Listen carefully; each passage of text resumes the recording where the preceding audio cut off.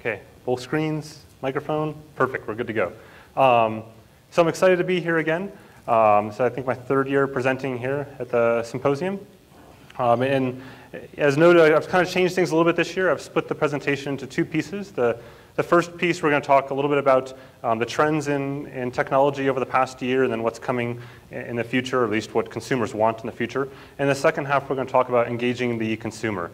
I think one of the things that we've seen is that this group really understands the technology, but how do we address the consumer, talk to the consumer, and get the consumer engaged? So before we get into that, a little bit of background, next couple slides about what I am and who I am. This is not my full-time job. My full-time job has me designing primarily data centers and enterprise infrastructure. I travel around the world. I spend more time outside of home than inside of home. And speaking of which, my home is now in Paris. I moved there back in July. So I'm there for, I don't know, until I get done with Paris. So 3-5 years, something like that. Not in any hurries.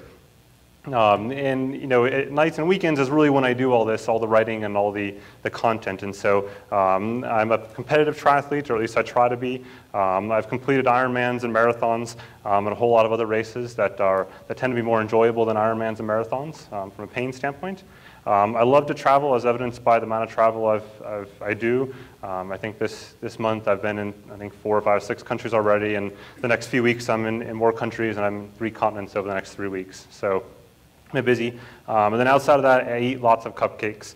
I'm officially the tester in residence at my wife's upcoming cupcakery in Paris, so that's kind of my job in short.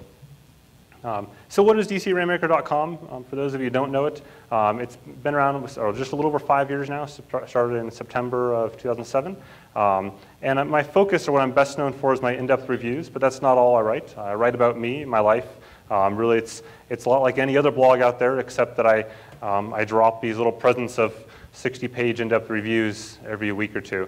But beyond that, it's about my training. It's about everything from what I cooked this past weekend or going to the vegetable market in France. It's just what interests me as a person. And I think that's one of the reasons why it's been so successful, is that it's a blend of things. That's not just technology every single day.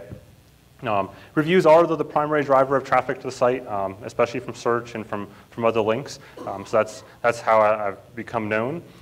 Just to put it in perspective, I get about 1 million page views a month, and about half of that is unique people. So that's 500,000 unique individuals coming by to read product reviews every month.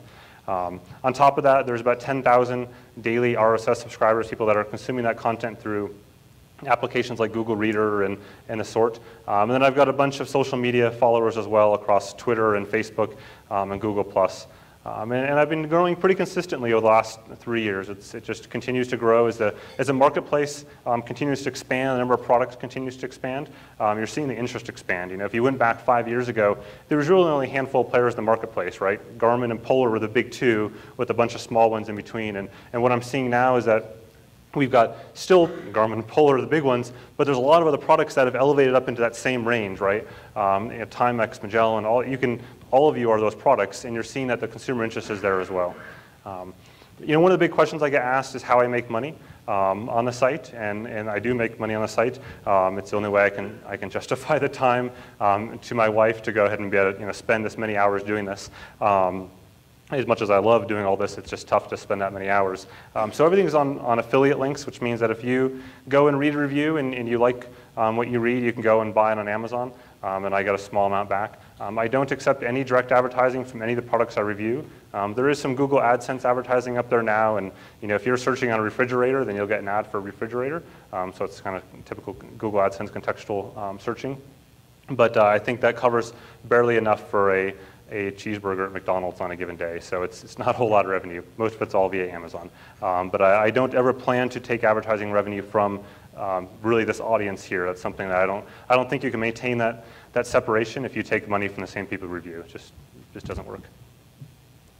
So looking at devices that I reviewed in the last 12 months, I was sitting out there trying to put all these little pictures in here, and then eventually I gave up after, I don't know how many pictures are there right now. These are just the last 12 months on items that I reviewed or in process for review or I've talked about. This is probably half of them in total. I talk and look and play with a lot of products. A large majority of them make it to the full stage review point, but some of them don't, either because a lot of interesting reasons. The product isn't ready, or it's just not interesting to me. That's one of the things I try to drive for, is that ultimately I'm doing this in my spare time, and so I want to make it enjoyable to me. I don't like writing about products that aren't enjoyable for me to use. So I tend to focus on those that are enjoyable, and I kind of leave the rest behind. As far as product reviews, I use the product a lot. I think, if you look at the product reviews landscape today on the internet, a lot of it tends to be people writing a paragraph and a half and saying this product is good or this product is bad, and all they've really done is taken the press release and reworded it, right? And so my goal is to take that product and really use it for usually an extended period of time. Usually, 4 to 6 weeks, 4 to 8 weeks is not uncommon at all. I've got a Polar GPS review that I'll publish sometime this afternoon, and I've been using the product since July. And I've got a Phoenix review, Garmin Phoenix, that'll publish next week, again, using the product since July. My goal is to really understand the product. I don't think you can do that in just a day. A lot of people consider my reviews their product manuals. That's what I hear a lot. They go to the review and they understand how to use the product they just bought. And it's funny, I was finishing up the Polar review last night, and the very last thing I did, and I hadn't read the manual up to this point, was actually look through the manual and validate that I've covered every single item in that manual in my review, somewhere in there, as far as how that item works, that particular component works. And that's what people find interesting. Even though I don't expect that everybody's going to read that 60 to 80 page review, which is really what it is if you print it out on a printer, they're looking for certain pieces of it, right? And they're looking to find out, how does this little thing work? And so that's where I'm really aiming to tell the entire story of the product, not just a small bit of it.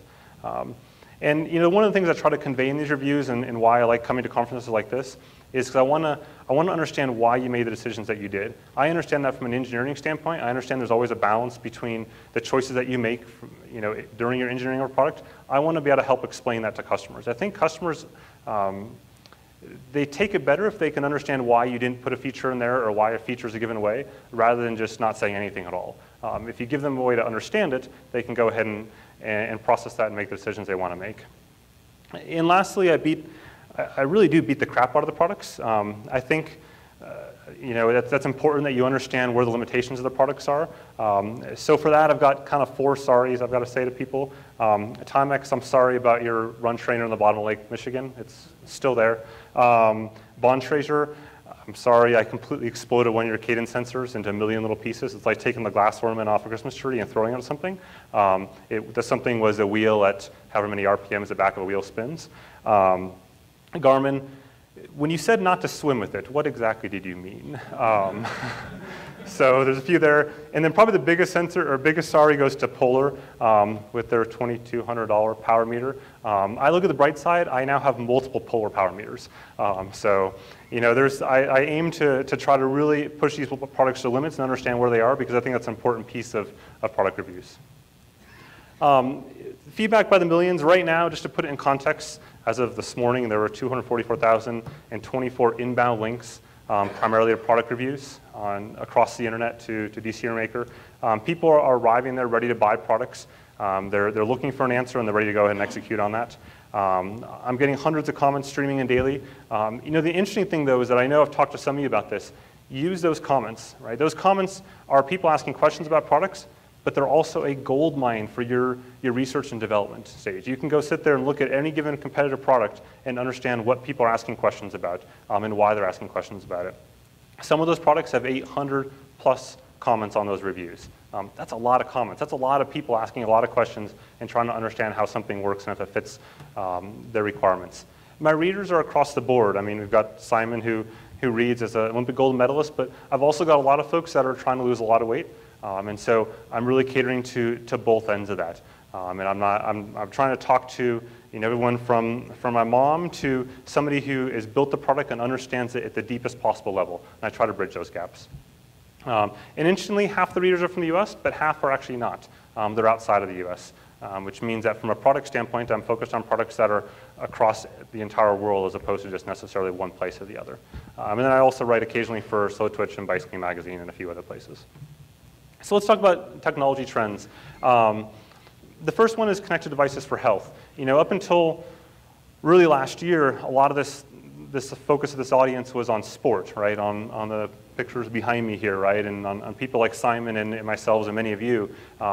But as noted right before me, the speaker before me said, the vast majority of folks are interested in health. And that's where we're seeing that shift towards health devices there. And we'll talk about those in a second.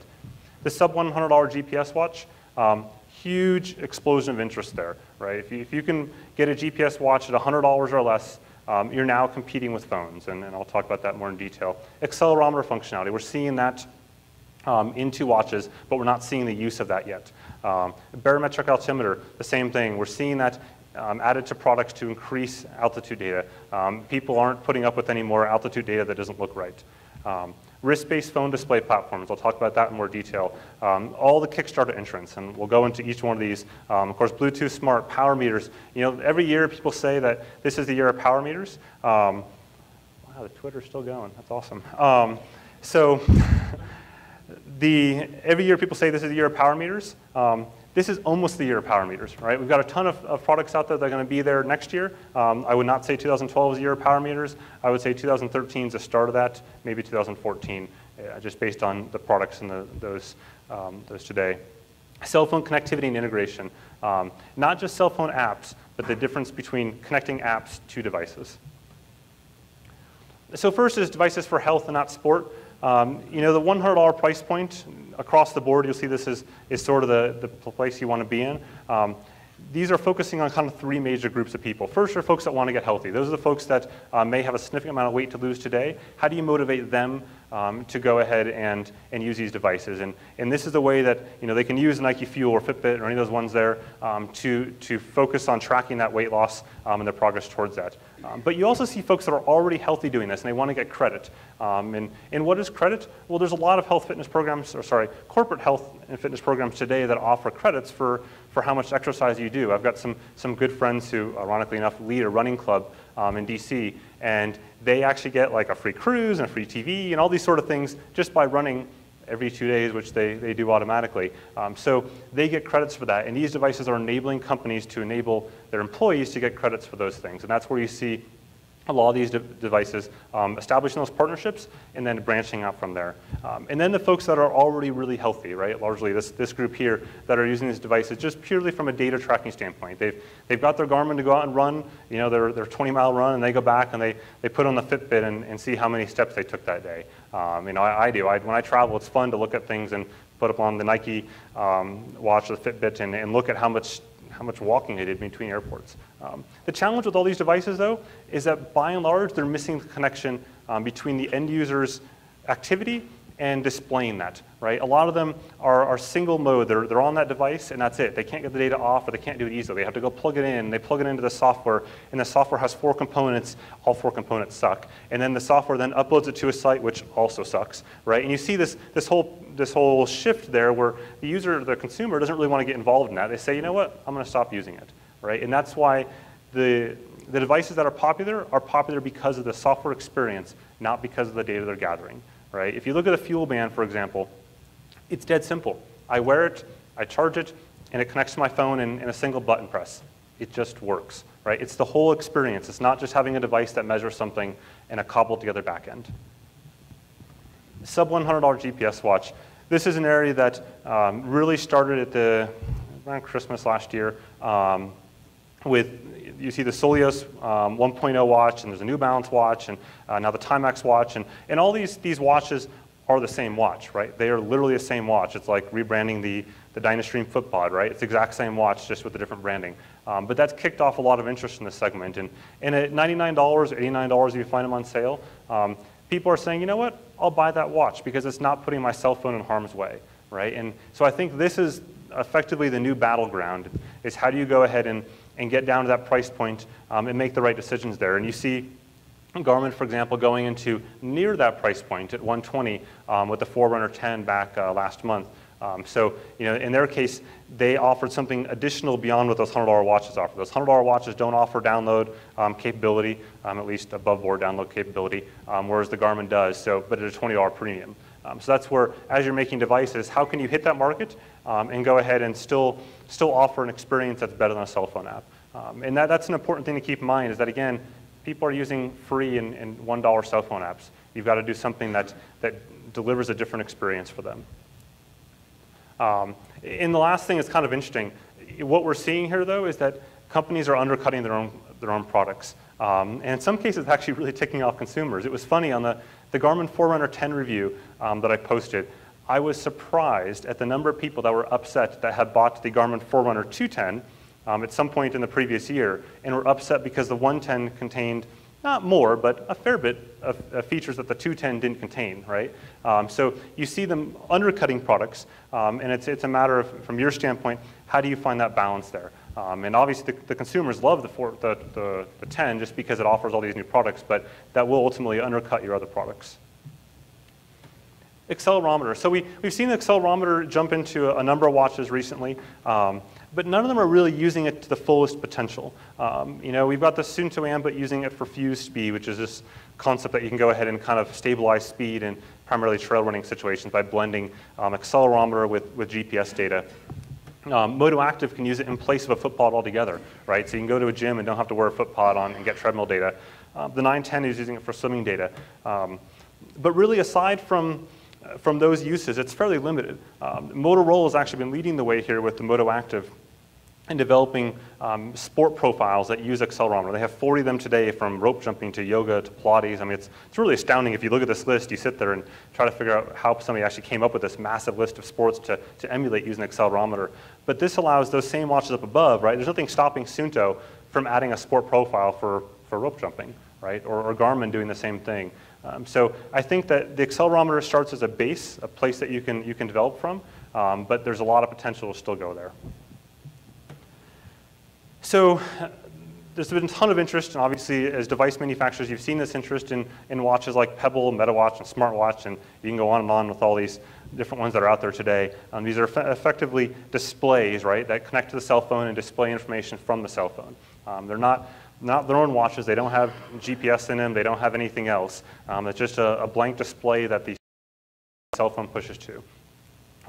This isn't a new space, right? This isn't something that just popped up in the last year. There's actually been attempts at this over the last 10 years. For example, the Microsoft Spot Watch. Does anybody recommend that or remember that? That's what I thought. Nobody does, right? Because it didn't work out because the apps weren't there, right? There wasn't the data pushing to that was interesting, right? A lot of these watches they focus on, I'm going to show my text message data and my email data. Most consumers aren't going to pay $1 to however many hundreds of dollars for that information. They're going to pull their phone out of their pocket and look at the screen there. So you've got to find a balance there. You got to get applications onto those platforms, and that's where it gets complex because all of these different platforms here require different development efforts. If Strava wants to go and develop something for Pebble, it doesn't work with MetaWatch. It doesn't work with Smartwatch. So now they've got to decide which horse do they bet on, right? And in a lot of cases, a lot of these companies are simply saying, you know what, we're not going to bet on any horses right now. We're going to wait and see. Because there's still this looming cloud in the background, right? And that looming cloud is Apple, right? What if Apple comes by and says, we're going to take the Nano in its current form factor and allow app development? Now as a consumer, who do you think wins? Do you have a black and white display, or do you have a brilliant color display with the application platform of iOS across the board, right? So you look at these companies and you understand why they're kind of holding back and hesitant to move forward. And then the apps that are there on those platforms today, I think the bottom right-hand picture, you've all seen the not impressed photo, right? They're not good. If you play with these apps, they look ugly, and B, they have limited functionality, and they're written for people like us. They're written for geeks. They're written for developers. They're not written for consumers. Consumers want pretty data. Which goes into Kickstarter projects. I assume most of you have heard of Kickstarter, but Kickstarter is a platform that allows basically folks like yourselves or myself to go ahead and bid for a project in a sense. So they've got 30 days or 45 days to raise money based on pledges. So I can go ahead and I can say I'm gonna pledge my $150, which at the end gives me a reward, and the reward is a given device, and that device is based on the specifications that they've committed to. And of course, it's become very, very popular. Pebble raised, I think, close to $10 million in this method, and other watches are following their footsteps. And there's been a lot of watches, including some Ant Plus watches, as well as Bluetooth Low Energy watches that are there. But you can get all sorts of interesting stuff on Kickstarter. It's not just for technology. The challenge, though, is that is it right for you? And this is kind of a tricky question because it goes down to whether or not you want to be associated with a Kickstarter crowd. Right now, that crowd is kind of like the motto I say there. It's overcommit, underdeliver, don't communicate, and be late. That is the reputation that Kickstarter has today. Not to say I don't love Kickstarter. I do. I buy all sorts of stuff on Kickstarter. I'm really glad my wife can't actually just log in and see all the things I bought on Kickstarter right now because I've got a lot of things. She'll probably watch this later on, so that are on there. But you know what? You know it's the only thing I've actually received in the year of Kickstarter so far? That bottom right-hand picture. And what is that? That is a simple leather strap. That is the only successful project out of Kickstarter. Actually, I got one that arrived Monday as my flight was leaving. But beyond that, that's it, right? It's a leather strap that holds up your bike so you can put it on the bottom and pick it up and go up steps and things like that easily. All the other technology products have been delayed, right? I have products that should have been delivered a year ago that are still not here today.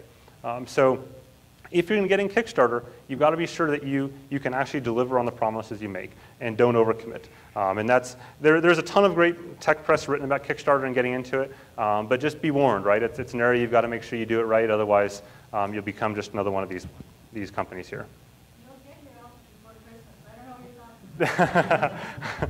You're not late yet. You got some time still.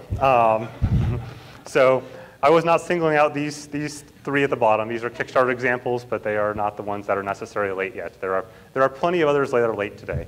The 3G connection. So this is an interesting area that I don't believe is tapped yet. I think this is the one area that I've been beating the hammer probably for 2 years now that has so much potential. And this is an area that you can go ahead and, if you look at your phones today, right? So this morning when Simon was up here, many of you were taking pictures of him, and those pictures were automatically tagged with his location. You probably then tweet them out and put it on Facebook or whatever, and that data then shows that you were up here in this city that I can't pronounce, and that gave you location information. Athletes and other folks want the same information while they're running, right? And today they get that through applications, iPhone apps, and things like that. But there are certainly reasons why they don't want to carry their phone with them.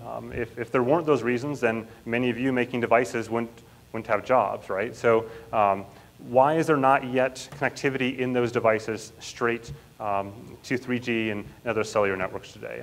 And there are some first attempts at this. You know, I bought these watches that were actually, one was a kid's branded watch and one was the adult branded watch. And I could put a SIM card in it and it would track me, and anybody can go online and put a URL in and see where I was at any point in time. And that was that. And it cost like $65, and I bought it from some no-name company I've never heard of in Asia, and arrived. And I could not sneeze in this thing without killing it from a waterproofing standpoint, right? So it's got a long way to go, but if a company, if a no-name company can do it for $60 and deliver that, and if the only challenge right now is waterproofing, then I think that you as a group can do the same thing, but to move that forward, right?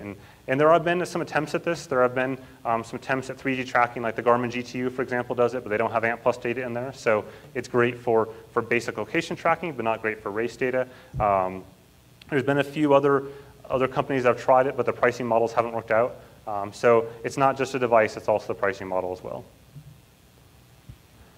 So the big elephant in the room, Bluetooth, Smart, or ANT. The first line says it all. It's not an or question. Companies ask me this every single week, and I tell the same answer every single week.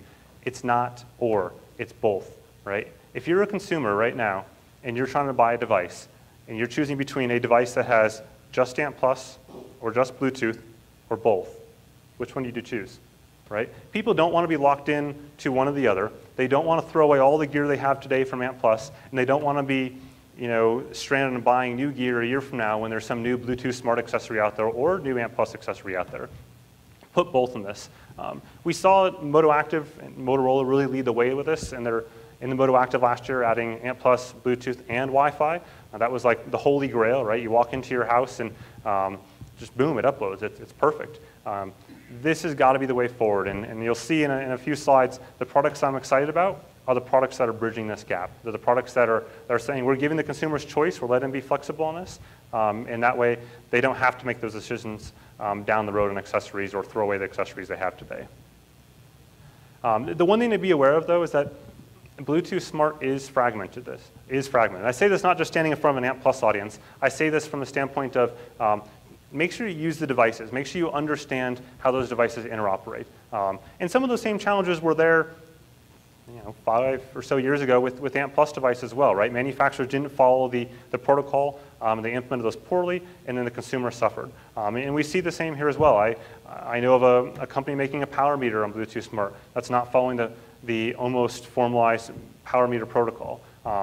And I don't think that's going to be a terribly successful product long term because they're not following that protocol. At this point in time in that development life cycle, this is not the place to kind of be solo, right? You want to be on that bandwagon with everybody else because you want your devices to work with everybody else. If you go back to the summer and even now, there's a lot of Bluetooth Smart devices that just fundamentally do not work with each other, right? I should be able to take a Bluetooth Smart heart rate strap with a Bluetooth Smart compatible head unit and they should work. Instead, they don't, right? I have to have certain brands and have to be programmed. It's not there yet today. It will be, but it's not there yet today. File format mess. 2 years ago, I really harped on areas where file formats were a problem. And you may say this is a highly technical thing, but it's not. It's actually a very basic consumer thing. Consumers want choice. They want choice in the apps they use to analyze their data and where their data sits and how they can access their data. If you architect a device to use a file format that nobody can read except yourself, you've created an island. And in doing that, your consumers don't have a way to get their data from point A to point B, and they don't have a way to get it into their existing collections. And I can tell you, more times than not, consumers won't buy your product. I see it every single time that a company comes with a product that has an islanded data format that's just unto their own. What we've seen, though, is acceptance on fit file format. And I know you would say, well, that's Garmin's formats or just for Garmin's devices, and it's not. And I think we've seen that with a number of devices in the room here now that are not Garmin devices that are using the fit format. And they're using the correct fit format, not almost fit, not 99% fit, but fit as it's written, as it's designed, right? Because when you do that, it means that you instantly open up your device to all the third-party websites out there today, right? Everything from Strava to Runkeeper, TrainingPeaks to Daily Mile to SlowTwitch to, you can go on, right? There's hundreds of these websites out there today. And they all support the big devices. They all support the devices that have the most demand for support. So if you can put yourself in the same category and say, yep, if you support a Garmin device, then you'll support my device, that makes an easy decision for consumers. And you got to understand this also from the perspective of these third parties, these websites. I've talked to Strava and Runkeeper and TrainingPeaks in the last week. From their perspective, they simply cannot maintain development across different devices for different file formats. They just can't. They just won't develop for that. I mean, Strava and Runkeeper in particular have pretty much said, we're stopping making custom development for companies and devices. It's these standard device formats, or you're not getting uploaded to Strava. And if I was designing a device, I would not want to be on the wrong side of uploading to Strava. So phone fitness apps. I get a lot of requests to review phone fitness apps, a lot of requests. Probably like one a day type requests. The thing is, there's very little innovation here. They're all the same. Back in 2 years ago, September 2010, the Apple Store guidelines actually said, quote, verbatim, we don't need any more fart apps, right? What they were saying, though, really, is we need better fart apps, right? And that's true of fitness as well. There is hundreds of fitness apps that track GPS, where I went, how far I went, right? If you're going to design an app that does that, it better do something really, really, really special. Otherwise, a consumer is going to go where the rest of the crowd is, and the rest of the crowd is the folks on the previous page there. So you need to ensure that if you're designing an app that's fitness focused, that it's genuinely doing something unique. It's doing something that nobody else is doing. I think we saw Gym Packed a second ago. That's an area where it's doing something unique. It's going into an area that isn't populated today and driving the consumer in a different direction than just here's how far you went and here's how fast you went. Graphical experience is probably the most important thing when it comes to these apps. I would almost even wager more important than having the app be fully functional itself. Because a consumer, when they're looking at the Apple Store or the Google Play, they're going to look at the screenshots first. They won't even download the app unless the screenshots looks good, right? There's no place for applications that don't look good anymore. So that's really important. Another area that is ensuring that you have integration with their devices. Your device manufacturers, therefore, there should be some method to get my data from my device to my phone, because ultimately the phone is where the user is living today. And the thing here is it's not an either-or conversation, right? I think there's been a lot of focus on, are you using the phone app or using the device? We're seeing that the companies are starting to bridge those two together, saying, I'm using the device, but I'm uploading the phone app. There's a lot of devices that do this, but the Garmin Fenix does this today, right? I can go ahead and I can connect over Bluetooth between the Garmin Fenix watch and upload my data into the app and view it there. The app isn't terribly functional beyond that one particular component, but it's a start, right? And I think that's the trend that you're going to see with applications from devices, is how can you bridge those two gaps.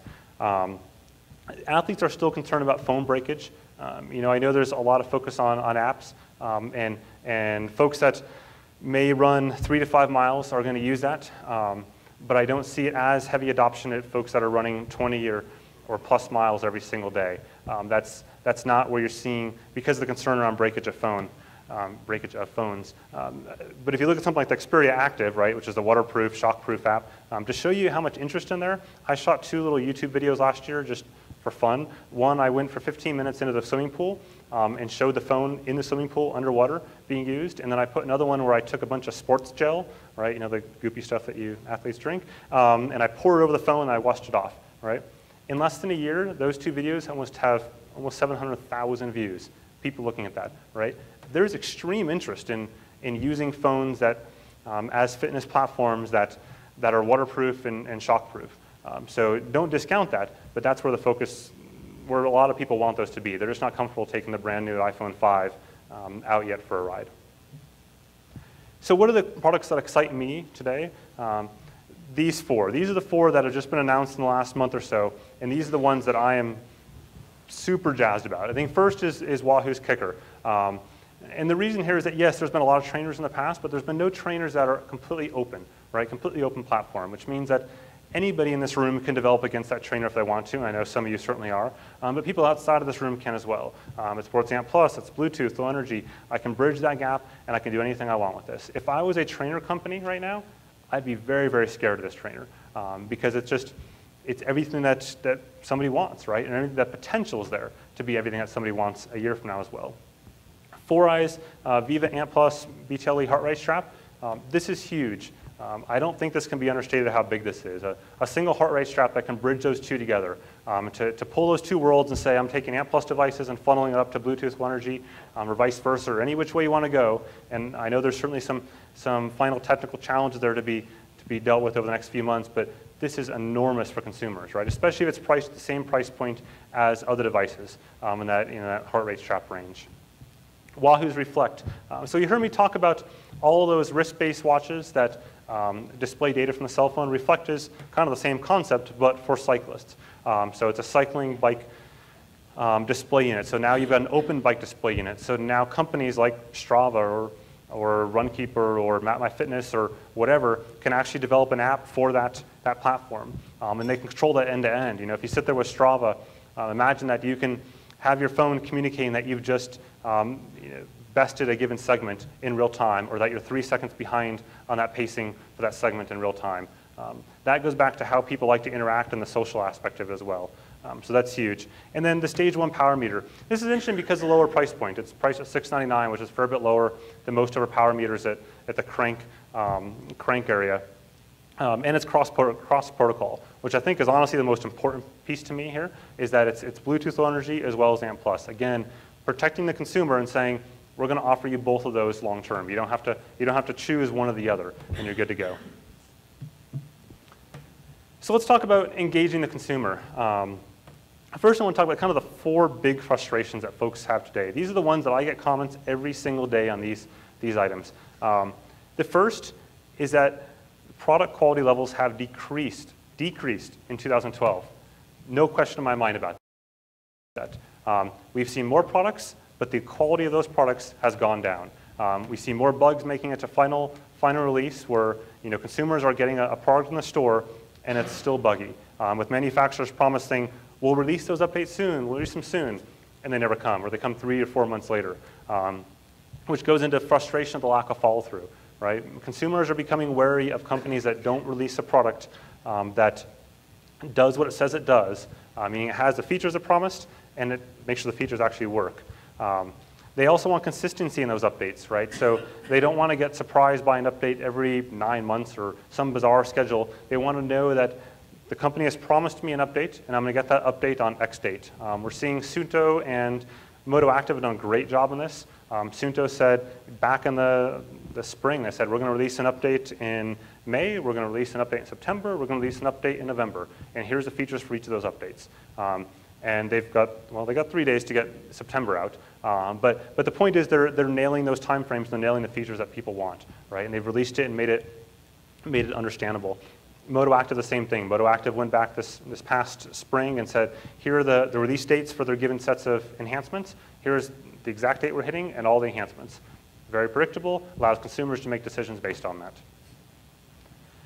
The next one is sharing devices between family members. There is, to my knowledge, no device today, mainstream device or even non-mainstream device, that I can say, I am Joe and I'm Jane, and I'm out for a different run, right? It knows my profile, knows who I am, and allows me to pick one of the two, and allows a family to share devices, which is ironic because almost all the cycling devices, for example, have multiple bikes, right? You can choose bike 1, 2, 3, 4, 5, up to even 8 bikes in some products. But people, if they're going to spend $400 on a watch, they prefer, if they can, to go ahead and have that watch work with multiple people in the same family. So I think, you know, if we can see this grow into those devices, that'll probably increase adoption for folks that are teetering between cell phones and devices. If they can say, well, we're going to share this in a family, that may push them over the edge. Especially given the high price gap between cell phone apps and those standalone devices. So engaging where the consumers are today, I think it's important to know that the consumers are wherever Google leads them to, right? It's really that simple. They type something in the search box and Google sends them off their way and they go somewhere. Google understands the difference between marketing content and non-marketing content, right? Google's looking for what's called the unique content, right? Which means that they're looking for things that aren't anywhere else on the internet and have the number of terms and the success rate of things that people are looking for. This is all very basic, you know, SEO 101, Search Engine Optimization 101. So if you think about that in terms of your product, what that means is that you can use that same knowledge to follow where people are talking about your products. And once you know where they're talking about their products, you can enter that conversation in that same location. The next way to find out where they're looking for your products is Google News Alerts. You know, I talked about this last year a little bit. If you don't have Google News Alerts set up today on your products, just do that by the end of the day. For example, if anybody mentions the word DC Rainmaker anywhere in the internet, I get alert for it, right? I know immediately, sometimes within seconds, that Engadget or Gizmodo has picked up one of my posts because I get alert from Google's News. My wife's cupcake shop in Paris, the same thing. If somebody writes something about it, within a few seconds she hears that alert. That's an easy way for you to figure out where your consumers are today and where you should engage them in conversations. In doing so, you might find some interesting things. I think one of the funny ones here is this thread that was on Slow Twitch. And the thread was, the title was, Quark, what do you not like about it, right? And in doing so, what you found was that, in the case of Quark, they tried really, really hard, somebody, to find out what people didn't like about Quark. In this 4-page thread, there was really nothing that people didn't like about Quark. Every single person came back and said, the only thing I don't like about it is I don't have 2. The only thing I don't like about it is fill in the blank. And it was kind of funny. But what you see, the reason why you see that is because their involvement in some of those places, right? So if you look at the top 2 companies that I see involved in online forums and in that social sphere, it's Polar and Quark. I can go onto numerous different online forums and Polar is there and they're happy to answer questions all day long. They're not shying away from it. And then the same with Quark. Quark is across a lot of different areas. And that, I think, drives that consumer attachment. You know, I know forums are kind of, they're dangerous. There's a dangerous ground, right? They're like a bit of a minefield. So a couple things to think about. It's one-to-many, right? You're able to deliver a message to a whole lot of people in one sentence. If you pick up the phone and answer a support call, you're delivering that message to one person and it lasts a couple seconds. That person likely is not going to post it somewhere else on the internet. But that's the end of that entire connection between you and the customer. Versus a forum, if you go on the forum, that answer is there forever, right? That means that folks can search on it and they can solve their problems quickly. So when you talk about return rates of products, if somebody on a Saturday morning has a problem with their device and they go and they find the answer to that device at that point in time, that'll keep them from returning it as opposed to waiting or just returning it that afternoon at the local shop, right? So you can see how even if you don't have the answer on your website, by having it somewhere else, you can go ahead and gain that traction on your products. Forum owners love this, right? Why? Because it increases their search rankings. And when you increase their search rankings, you increase the number of page views that you get. When you increase the number of page views you get, you increase advertising revenue. So forum owners love to have you as device manufacturers present on their forums. It's the greatest thing for them. But don't BS users. If you as a company go to a forum and try to walk circles around users, I guarantee you there's always somebody there that is as smart as you, if not smarter, right? So make sure that you just lay it how it is. Even if it's not the best, even if it's not the greatest answer in the world, even if it's one you say, you know what, we don't offer that feature and here's why, that's much better than trying to dance around it and BS users. Because I guarantee you, you'll never win that argument. And then figure out where these forums are. Look at your start referral figures. I'm sure all of you use some sort of Google Analytics or SiteMeter or something like that. You can very easily see where people are talking about your products. In the same way that at the beginning I talked about that 250,000 referrals, I can see where people are talking about my post. You can see where people are talking about your products and address them there. Go to those places and enter that conversation. It'll increase your customer satisfaction a ton. And if you have your own forums, actually visit them. There are some companies that have forums that never visit their own forums, which seems kind of backwards to having forums, right? But so if you do have forums, make sure you're there, you're an online presence, and you're answering the questions there as opposed to just letting it run rampant. And this is, you can download this later on, but this is kind of a quick list of the forums for the sport areas here. A couple things to keep in mind is that always listen before talking in forums. Different forums have different vibes, right? You go to Slow Twitch, it's a very, very different vibe than if you go to Beginner Triathlete. Two entirely different worlds. So make sure you're aware of the culture and the community you're entering into.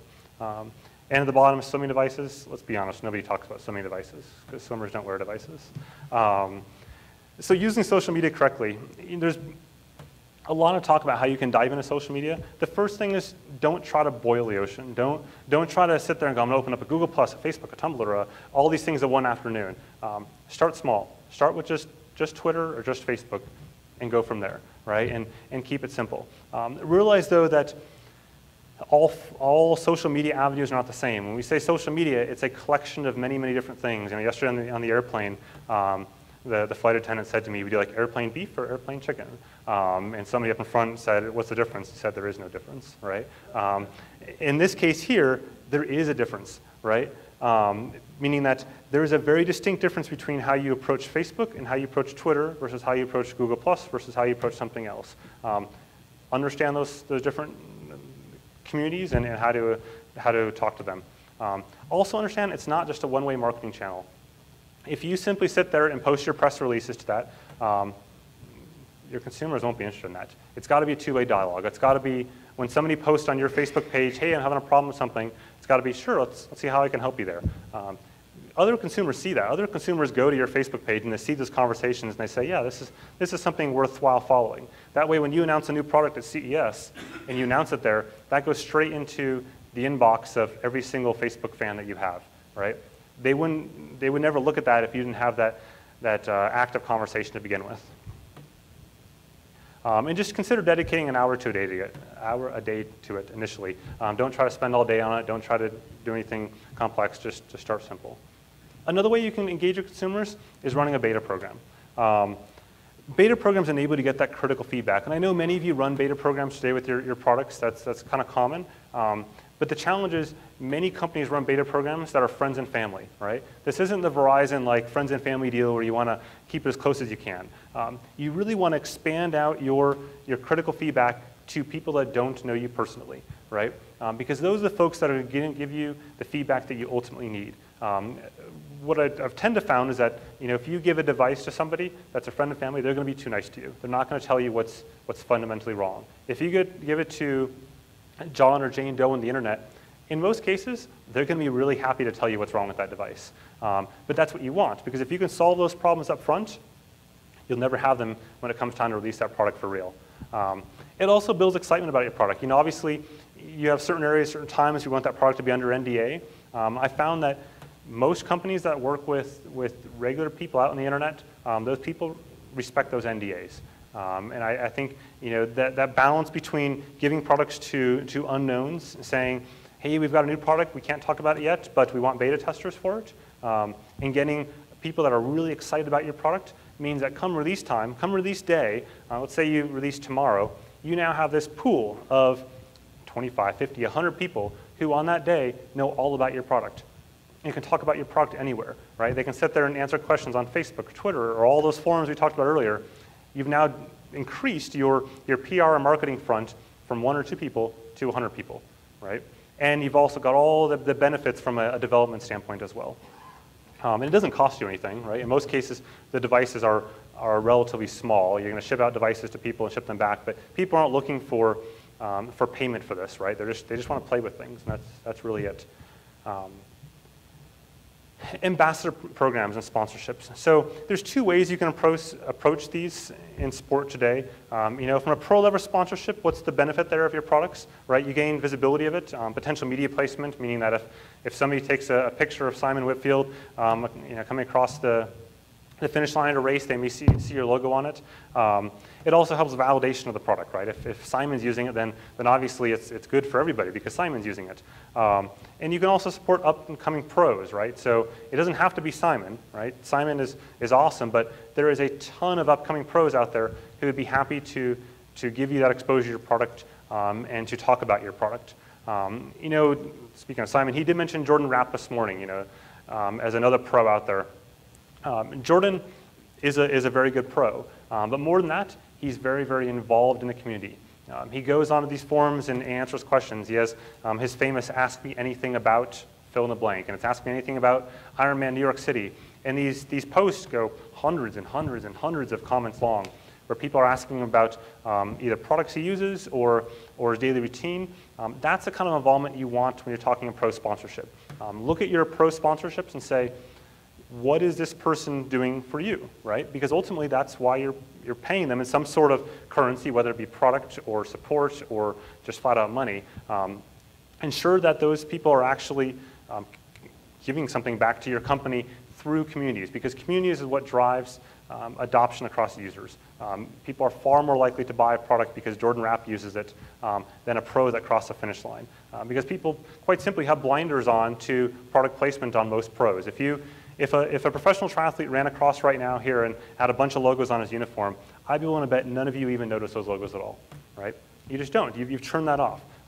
What people do notice, though, is involvement in answering others. The second part of it is age group level sponsorships. And sponsorship is kind of an interesting term here because in a lot of cases, they're really more about ambassador programs. In other words, the difference between a sponsorship is that you're usually paying somebody something, right? And typically in cash or something else. Whereas in an age group level ambassador program, you're looking to go ahead and seed them product and to seed them some level of exposure, right? You'll link to their blog on your corporate blog or something like that. What you see here, though, is that these folks are not typically at the pointy end of the pack. They're usually middle of the pack or back of the pack from a speed and results standpoint. But they're also tend to have more influence. In a lot of cases, I see that age groupers that are using products in ambassador programs have more influence over pros, simply because within their social circles, people tend to trust people that they know aren't being paid off, right? And so if they have somebody that's a friend they see on Facebook that says, hey, I'm using this product and it's working out well for me, they put more stock in that than a pro that has a logo on their uniform. I'm not saying to do one or the other, but I think it's a approach with both.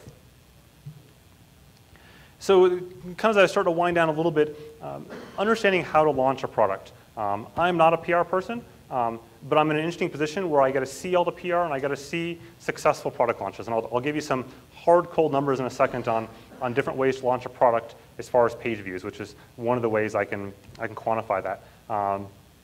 The first thing is, this may sound obvious, but have a product or within 3 months of being ready, right? If you have a product that's not coming out until next October, right, you've lost that consumer interest already. The consumer looks at that and says, oh, they're a tech company. So October really means January beyond that, right? So you got to have something that's tangible immediately. There's very little trust anymore in this industry for products that are beyond just a few months away. Have a specific date for a product. In other words, have a date and a time. One of the companies I work with always launches their products usually on Tuesday morning at 7 a.m. Even if it's Monday morning, it's always 7 a.m. Right? They're launching to a given time, because when you do that, you can drive media focus at that, right? And you can say your embargo is released at 7 a.m. and then you have a flurry of activity at 7 a.m. If you don't, then media outlets simply say, well, I'll get to it when I get to it, right? Because as media, you want to be the first there. You want to make sure that at 7 a.m. you have the best story about it. If there's no timeline for it, it falls down the stack a bit of things that are useful. Obviously, reach out to those media outlets. Use a PR person if you have to. I know Brad is in here somewhere as a PR person. But I think it's definitely just as important, if not more important, to establish those relationships with the media directly. So in the case of, just to use Wahoo as an example, right? I know Chip and Mike back there, and I talk to them, and I also communicate to Brad as their PR person. I'm communicating them both, and I'm understanding how to talk to them. That way, even if Brad can't answer a very technical question about something, I know the right person to go to. You want to make sure you have that same relationship within your company and the folks that you're talking to in the media. Have non-PR shots available. I can't stress how important this is. People look at PR shots, and they can spot PR shots a mile away, right? And there's two problems there. One, PR shots get duplicated across the internet lightning fast, which means that any text tied to those shots from a Google search engine standpoint goes down, because now you have it across 1,000 places opposed to across just a handful. Have shots on your website that are unique. They're yours. You went outside and shot those shots. Those are the things people want to see. They don't want computer-generated stuff, because computer-generated stuff implies that the product may not be real. So have something real. Have something tangible.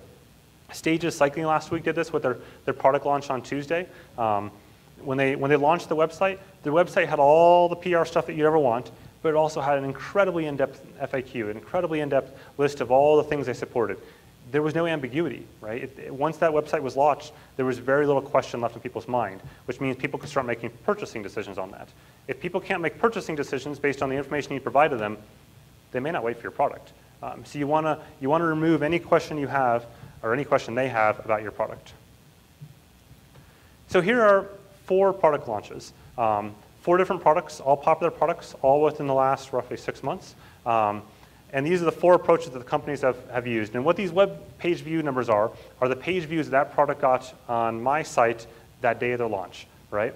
So the 7 a.m. approach got them 36,000 page views of that review, right? 36,000 people went and read that review on that one product on that one day. The trickle something approach, right? This is the approach where you say, something's coming next week, be ready for it, right? We're going to announce something on Tuesday. That got 29,000 hits. The trickle product hint approach, this basically says, we're going to release a bike computer next Tuesday. Or you may start off a month before. We're going to release something, and we're going to release a bike computer. We're going to release a bike computer with blah, right? You see that gets less, because people have lost interest in this, right? People have said, I may not want it already. The do not announce it at all approach, right? This is an approach where the company had not announced anything. They didn't announce anything in the media at all. They didn't use any media PR folks. They just simply said, it's available now, right? And that was it. And my review is the only reference to that product at that point in time. It just happened to pop up on the internet, and that was that. And you can see the difference there, right? I can drive a lot of traffic, but ultimately you have to build excitement outside of just me. So the more that you focus on a given time and date, the bigger your product launches will be. So I get a lot of questions, especially here about how you can engage with me. The first thing is that I do a lot of discussions that are NDA, that are just chatting behind the scenes, right? And for example, I remember sitting with Clark from Magellan 2 years ago outside at one of the nights we had putt-putt golf, right? Greg LeMond's out there hitting golf balls at beer cans, and Clark and I are sitting there. I am freezing. That's the only thing I remember about this conversation is I was absolutely freezing, because I was in there in a t-shirt and jeans, and it was what you see at night at 8 p.m. But that's a lot of the conversations I have with many of you, right? We're just chatting about your product and understanding from purely a technology geek to technology geek what you're planning. I'm not looking to to release any information about that. And I'm kind of in a unique position where I don't have editors breathing down my neck, right? I don't have anybody sitting there saying, you need to go here, you need to write about these things, right? I come here, and I've got 2.5 days to chat with you. That's it, right?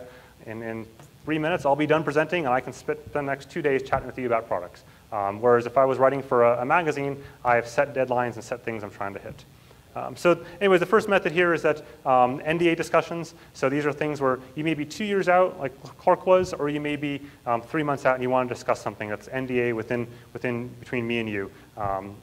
Or some sort of private beta feedback program, right? So I test plenty of products that never see the light of day on dcrainmaker.com, right? They're just merely things I go out and I test and I use and I provide feedback back to the company on what I think purely from a beta user, just like the ambassador programs we talked about in the beta programs, the same sort of thing. Method 2, product launch time review. So you saw on the previous page how important product launch time reviews can be. So in this case, I'm usually working with the product ahead of time, usually for ideally a month or so, and playing with that product even while it's in beta and even while the kinks are still being worked out and you're delivering firmware updates to me. And then when it comes time for that product to launch, then I'm writing a review. The goal and focus this isn't to sit there during that time period and even announce or even talk about the product, right? So in a lot of cases, I don't even mention I have it because it's still in NDA. And it's not to sit there and write about your bugs. I understand you have bugs in software. Your bugs during your beta cycles are your bugs. They're not for me to broadcast to the world. Your bugs, once you release a production product that is out there and available to buy, they're not your bugs anymore, right? They're public information at that point.